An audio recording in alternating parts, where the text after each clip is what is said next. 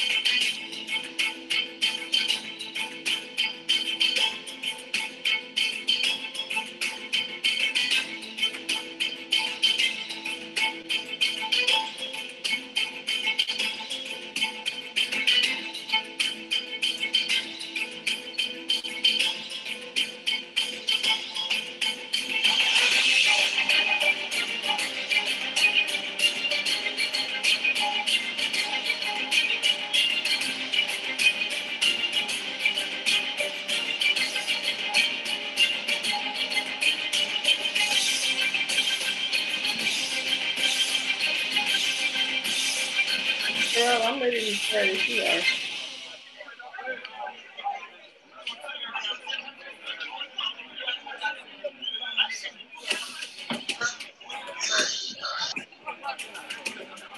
Pharrell?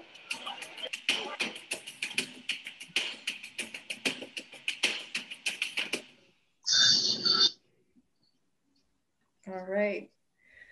Thanks, Pharrell. Thanks, everyone. Thank you so much for joining us tonight. My name is Maclovie Neal, Managing Editor at the Haitian Times.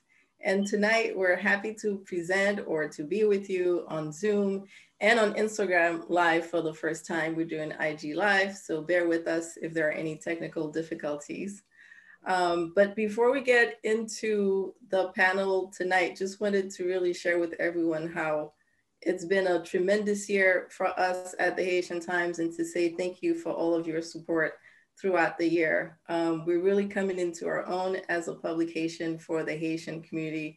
And I just want to thank everyone who's been with us throughout the year, supporting us and encouraging us to continue. With that said, as I said, we are looking at tonight the panel we're calling, Haiti 2021, our year in review.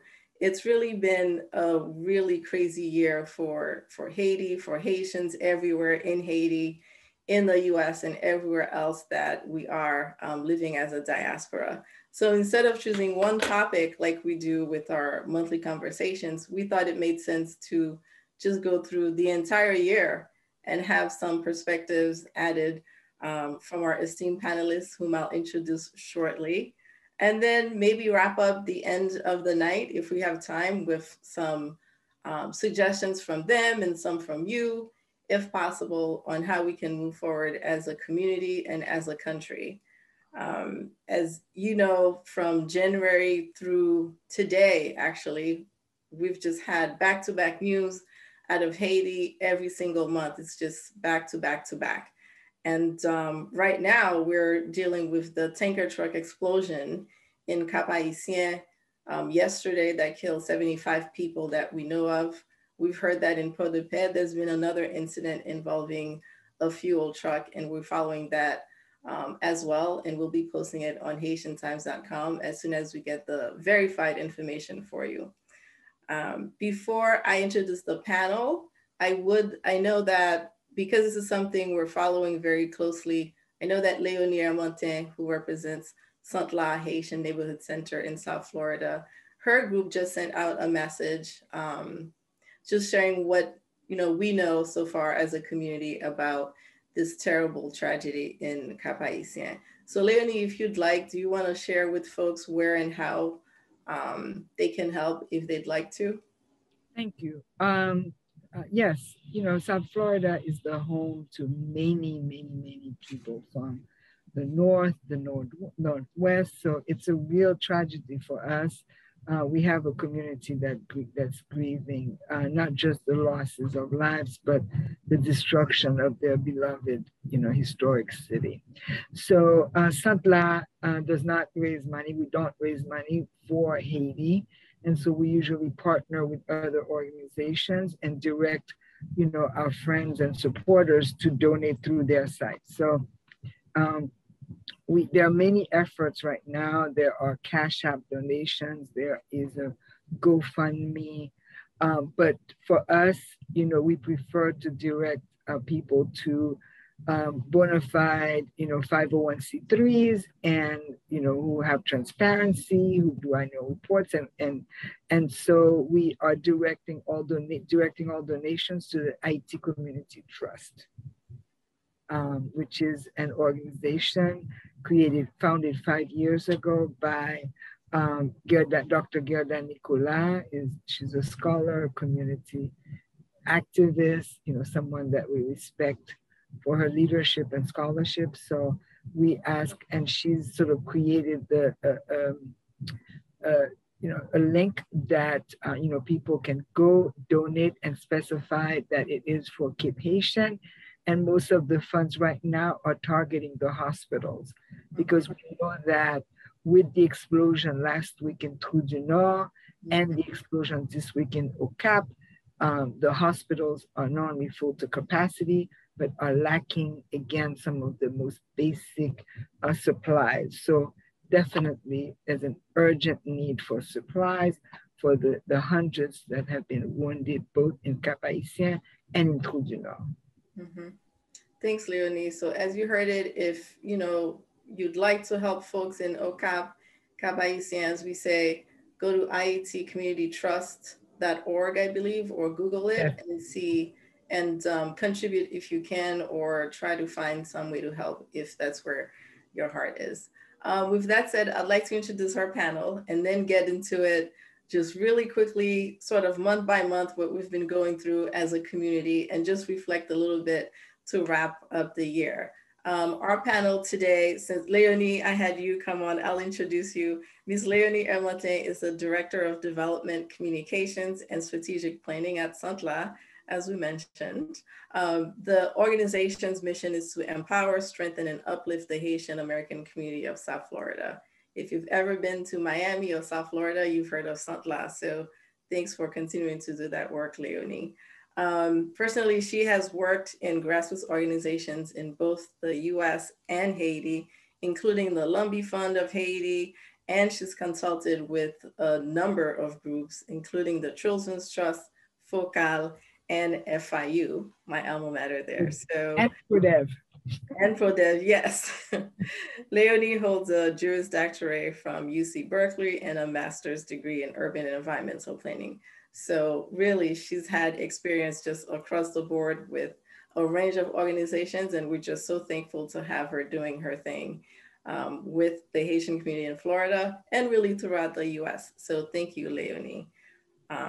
Next, we have Dave Fizeme. Dave Fizeme is in Haiti right now. He's the founder and executive director of Basketball to Uplift the Youth, and the founder also and president of Dolly Reel Productions. It's a multimedia company that really tries to tell a different version of the Haitian narrative that some of us are so familiar with through mainstream media.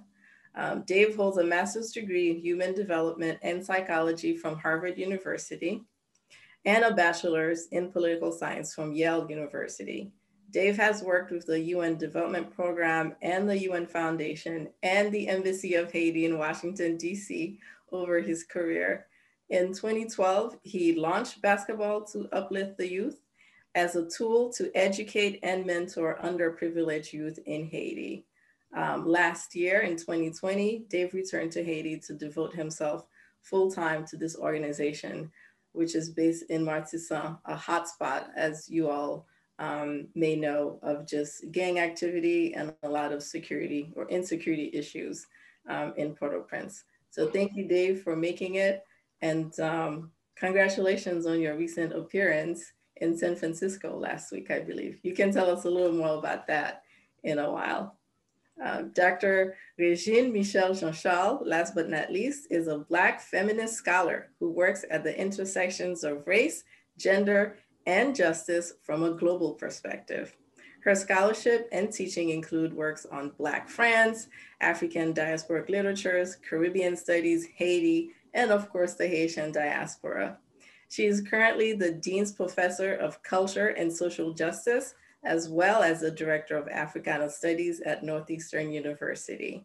She has authored more than 30 publications over her career, and I personally am looking for her next book, forward to her next book coming out next year. It's titled Looking for Other Worlds, Black Feminism in Haitian Fiction. So welcome, Dr. Jean-Charles. Thank you for joining us. It's always a pleasure, of course, to see you all again.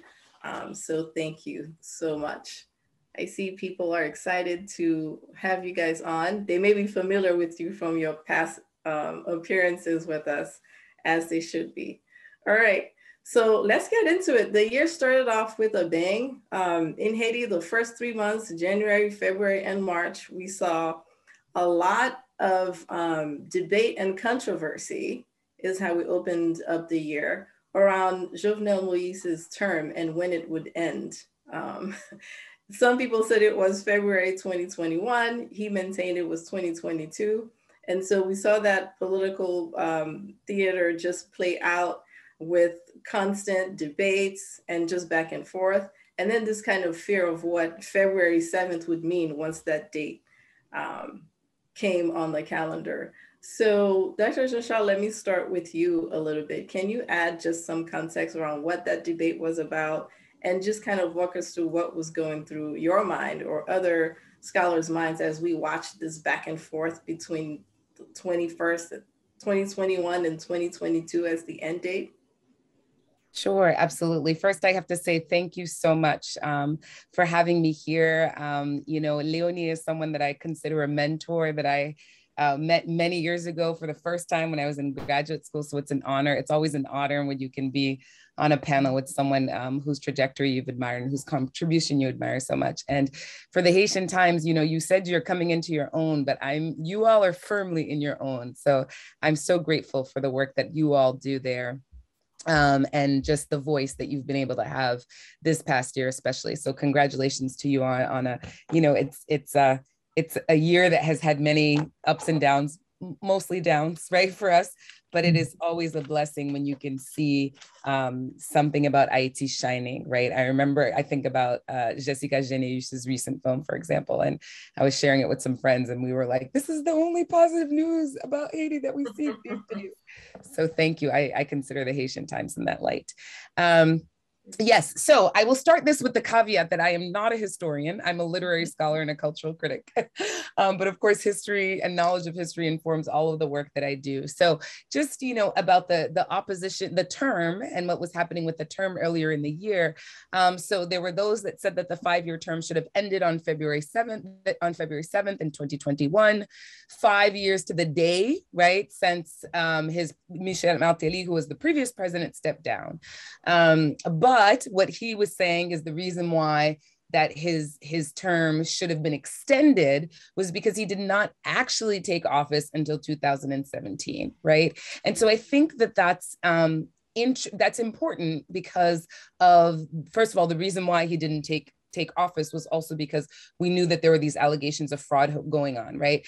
And I think that, when you look at the history of the country, we know that there have been these debates around presidential terms.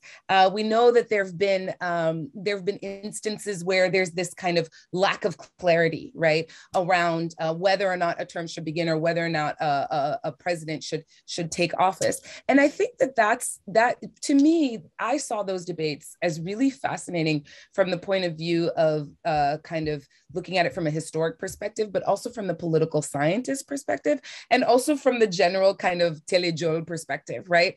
You had a lot of people kind of weighing in very exuberantly, very passionately that this should absolutely, that this would be, a disaster, right? If he should step down, he should absolutely step down. But, where I always really try to align myself and think about is what are kind of the progressive voices on the ground, and how are people were organizing, right? So I think that as we think about that movement, right, that we know started with, the Petro-Caribe questions and the money surrounding that, but this movement that was also using that to galvanize in their opposition to Moise, right? So I think for me, that's kind of what I look to as my true north. And yes, I'll leave it at that. I'll let others comment. Yeah. Dave, you were in Haiti at the time or had been there for about a year. What were you hearing? How were people trying to process that? Was it as big a deal as we saw just from following the news from abroad? Were everyday people concerned about when Jovenel Moise's term would end or not? What was your experience with that whole confusion? It was definitely on everybody's mind, especially in a country where we'd had an extended period of pays luck for about 3 months or so. And when you don't have pays luck, you have recurrent protests. So a lot of folks were definitely already discussing what was to happen already in 2020. I remember one politician, for example, Jerry Talju, the former député of Pétionville, and his end of year address that he did, he predicted that 2021 would be an even tougher year for Haiti than 2020. And one of the main reasons was because of the questions regarding the timing of the end of Jovenel Moise's presidency. And so, yeah, everywhere you go, from being in the streets or being in a restaurant, you'd hear folks debating over it, and more importantly, fearing what would happen. And I remember myself, a couple of days before February 7th, we had a Haiti All-Star Celebrity Game that my organization did in January, and we had players, Haitian celebrities like Mika Ben, Misty Jean, even former U.S. Secretary of Education Arnie Duncan played in this game here in Haiti, and everyone was wearing blue and red. And I tried to do my part and shared pictures of everyone wearing blue and red and being united to share on social media, saying that regardless of our differences politically, we have to remember that we're one country, and not to burn down the country on February 7th. And thankfully that didn't happen. And in the ensuing months, there was still continued debate about it, and then it's eventually we got to July, and the president was sadly assassinated, and it led to another crisis. Another crisis.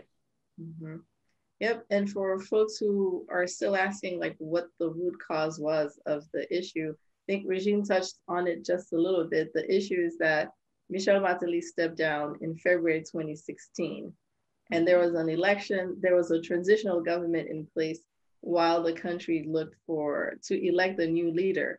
That new leader wasn't elected, well, debatable, until the end of 2016, and he took office in February 27th, 2017. So in his mind, in his supporters' minds, they're just, if you do simple math, 5 years, 2017 to 2022, that's 5 years. But some people who opposed him and, who were constitutional stalwarts, I guess, they insisted that his term should have really started at the time the presidency became vacant in 2016. And so they demanded that he step down this year in 2021. Anyway, this is all just really a good example of how we can get into tit for tat, and people call on different versions of the Constitution to give credence to their claims. And no one really could figure out who was right or wrong, because everyone had a leg to stand on in some way, shape, or form. But that's classic. Go ahead, Leonie. One of the things that I wanted to point out is it was also the beginning of the schism between folks in Haiti, the progressive folks in Haiti, and the diaspora, because there was an increasing movement saying, well, it's not 5 years. People who just didn't understand that constitutional scholars had spoken, and that the president was not a constitutional scholar, and nor were they. So that was kind of the beginning. I noticed that people in the diaspora were, really coming down on the side of the president, saying, his term should end on 2022. Okay. Well, we see how it ended ultimately, sadly, as Dave pointed out, as that was. But February 7th did come around soon after, obviously. And there was, I guess you can call it some sort of invasion of the National Palace that happened on February 7th. And Jovenel Moïse said it was an attempted coup. They tried to, get him out, and they failed. And this group of about 24 people were arrested. And so that's what we woke up to on the morning of February 7th, I think, that early morning. So something did come to pass, Dave. It wasn't as calamitous as folks feared, at least from where we're sitting. Do you want to weigh in a little bit on what that was like when you all woke up? I just remember, in Haiti, we experienced so many sad moments, and at times we just try to find laughter, I guess, in these sad moments. And I just remember folks just laughing about the ridiculousness of the whole situation on that day, and especially since you had expected something really bad to happen, and you saw that it was a completely, not well organized coup attempt that happened, and people were like, "Wow, the Haitian National Police was actually able to dismantle a coup attempt. That's surprising." So it was more of that happening. I just lost power right now. It's Haiti. That's normal. We understand. But Yeah. you know, speaking of the police, I think that's a good way to segue into what we saw in March. Like we saw a lot of massacres just take place in Martissant, where your organization is based in Bel Air and Cité Soleil, and it was just like, what's going on? I think even the PNH, they tried to dismantle some gang activity there and ended up losing quite a few officers. So let's talk a little bit about what that was like. Because I think that's when people started saying, hey, what's going on? And we saw things like hashtag Free Haiti start to trend. That's Dave or Regine, you can weigh in, because I know Twitter was really busy with these activities taking place in the capital. Regine, feel free. Yeah, I mean, I think, oh, sorry. I mean, I think, again, you know, we know that when it comes to the increase in the kidnappings, that is something that, you know, had been occurring, right? But that there are these periods, we know that they flare up and it intensifies and it becomes extremely unbearable. And I think that, you know, I know personally, you know, he would be so mad if he heard me say this, but my father is elderly and he lives in Port-au-Prince. I'm not going to disclose his age, but he's certainly elderly. And, you know, again, he's someone who, no matter what's happening, you know, he moved back, oh, let's see, right before I got married. So almost about 20 years ago. And he's never someone who's, you know, he was very fearless, right, in terms of his goings out. And so I always used him kind of as my barometer, right? Because I'd be like, oh, well, if he thinks, you know, because people will say all the time, oh, it's dangerous. And I say, well, you know, every place is dangerous depending on who you are, right? Mm-hmm. Just personally, you know, I feel that there's some parts of the Deep South that I would go to in the United States that are very dangerous for me as a Black woman. And so I did notice, you know, and I'm just going to speak personally here, but just the shift also for him in terms of how he felt that his mobility was being constrained and some decisions that he made. I mean, I remember even there was one time where my mother was supposed to come to the US earlier this year. And the question was, well, is it safe for us to go to the airport? You know? And so I think that, again, like, it's really easy in the diaspora, I think, for us to kind of think about these things and intellectualize them.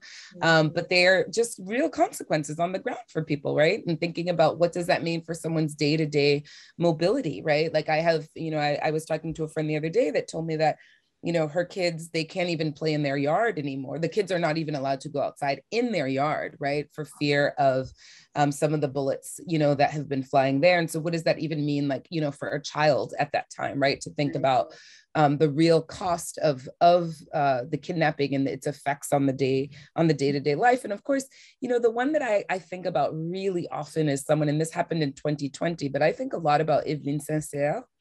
And I think about, you know, how it later came out that her boyfriend was involved in that. And so what we know, for those of us that study gender-based violence or look at these things from a feminist lens, that there's always a kind of compounded effect, right? When we think about women and girls, and we think about this through the lens of gender-based violence. And so the question is, you know, if you're a domestic abuser and you know, are planning to kill your wife, it's actually quite easy now for you to make it look as though your wife was kidnapped, right? And then killed, as opposed to, you know, in that way you're able to. So I think, again, there are different ways in which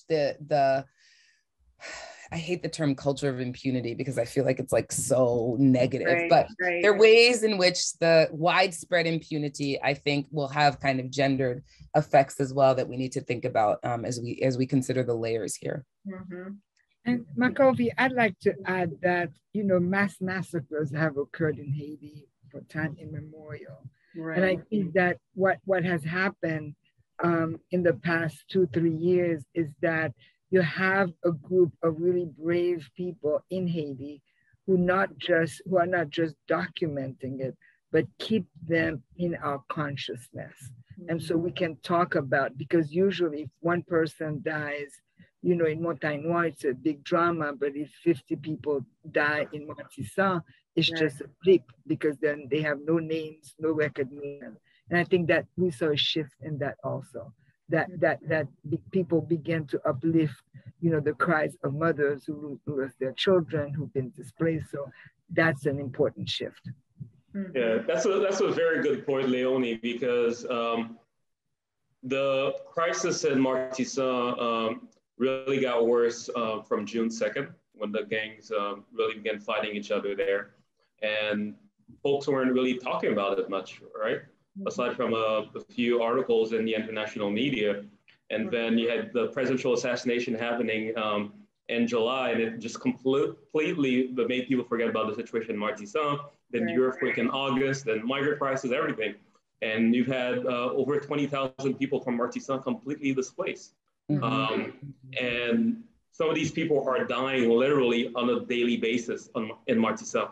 You know, you had a young lady just last week who was killed in front of the Doctors Without Borders office, right? And there are no articles in Le Nouveliste about these casualties. It's really folks passing by, you know, now at least with, you know, phones, we're able to get information that we normally probably wouldn't have access to. You know, folks filming, and it's being shared via WhatsApp, and that's how we find out about these things. But these things are happening on a daily basis here. And yesterday, one of the gang leaders, Izo from Village de Dieu, had publicly shared that he would allow people to bypass the Bissotnéa area to get to Martissa. And had a practice session with some of our kids this afternoon, and they were telling us that, yeah, they knew that, you know, he could not be trusted with his declaration. And what happened actually today was a lot of people who thought it was safe to go now, and these guys targeted them, you know, stole, you know, motorcycles, took vehicles, and, you know, just robbed people of the things they had. And that's a situation that people in the Martissa and Bissotnéa and Fontaine area are dealing with on a daily basis. Wow. What I find interesting from the perspective of the diaspora, if I may, is that when there is an earthquake, when there's any natural disaster, everyone flocks. You know, we have to go, we have to bring supplies, but we're still talking about 20,000 internally displaced people in this community, 10,000 of whom are children under the age of 5. And it's still very quiet on the whole front here. No one wants to talk about it. No one wants to send supplies. That disturbs me greatly. Can I ask you, Leonie? I'm sorry, I'm not following the script, but why do you think that is? Why do you think that is? I mean, I have my own theories, but I'm curious to hear your perspective, why you think that is. Well, you know, these are long-term problems. These are things that cannot be cured by just one photo op trip to go bring supplies, take pictures, feed people, you know, take your blood pressure, give you some medicine, and then go home. And furthermore, these are things that are in a geography of violence. And so, you know, no one wants